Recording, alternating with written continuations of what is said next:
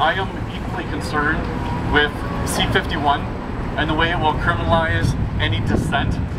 This is the same legislation that just in recent months has been being put through in Turkey. It has caused so much anger within their parliament that people have come to fistfights in parliament over the people that want to put the legislation through and the people that don't. My concern is that over the next couple of decades, we're going to have an increasing population that doesn't have water, that doesn't have food, that doesn't have the resources that it needs to take care of the planet. It's going to have people on unemployment because more and more automation and computers and machinery replacing the jobs that people do now, with people that drive taxis to automatic driving cars to the people that serve your food, everything being all automated in restaurants where you punch the pads and you decide what you're going to order and a robot brings it out to you. I don't think anybody's jobs are really safe for the people that think that their job is. And this is going to cause protests. This is going to cause people saying, we need water, we need food, we need money. And when all of our tax dollars are being upsourced to the wealthy elite and their corporations, we're having major corporations pay no taxes, we're having the wealthy pay no taxes, all the tax burden is on the working poor. This is going to cause civil unrest, and this is why worldwide, it's not in Canada and Turkey, it's everywhere. This legislation is being put in, orchestrated by the elite, controlling all governments around the planet. It's happening, it's simultaneously everywhere, so that in 10 years, 15 years, when big issues come along, and you want to protest, if you don't have a permit, if you don't have this, you don't have that, it's illegal, then they can arrest you for being a terrorist.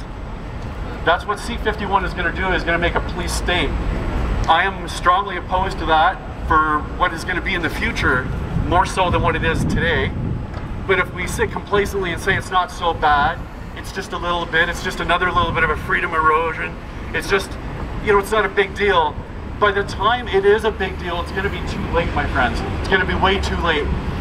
Elizabeth May has was the first person to speak out with the Greens, the first person to speak out against this bill. It took a couple weeks for a couple others to just come up and say, like Brian or Tom Mulcair, to say, okay, maybe this isn't so good, we should look at it. And then to end up being opposed to it. But to be opposed and looking for reforms, and Liberals looking for reforms, this bill cannot be reformed, it needs to be defeated, it needs to be scrapped. Sign Elizabeth May's petition. Make sure you keep on being active, keep on writing your MPs, keep on talking to your friends and your family. Make sure that everybody is aware of the fact that, you know, it's not that we should be opposed, and I'm going to say this, Julian, to all police. There are good police. They're investigating domestic disputes to try to protect women. They're dealing with shoplifters and neighbor disputes. They're dealing with things, for the most part, pretty well. Do any of them want to be pawns in a game where they are forced, in like in a G20 or G8 summit, to have to arrest people? Many of them do not. Many of them are opposed to C-51. Many.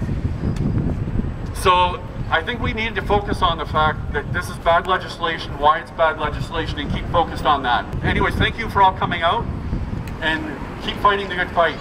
Down with C-51.